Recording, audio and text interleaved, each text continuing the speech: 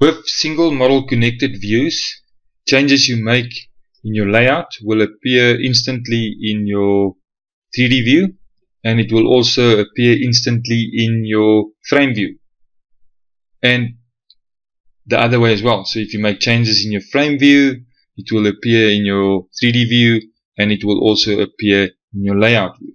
So let's have a look at that quickly. So I'm going to click auto frame to get some trusses in here, and you can see as soon as I do that, a profile for the top, which shows in blue, and the ceiling planes shows in red, appears in the 3D view already.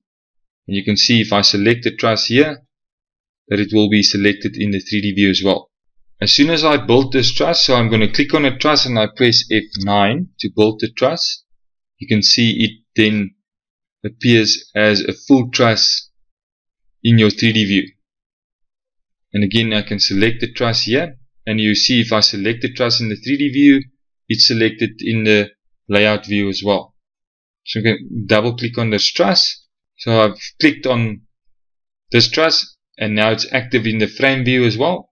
So first of all, what I'm going to show you, I'm going to just zoom in a little bit closer in the 3D view, as you can see, and I'm now going to select my bottom chord here, and I'm going to increase the size of my bottom chord from here. So there's a 149, and you can see instantly the sizes change in the 3D view as well.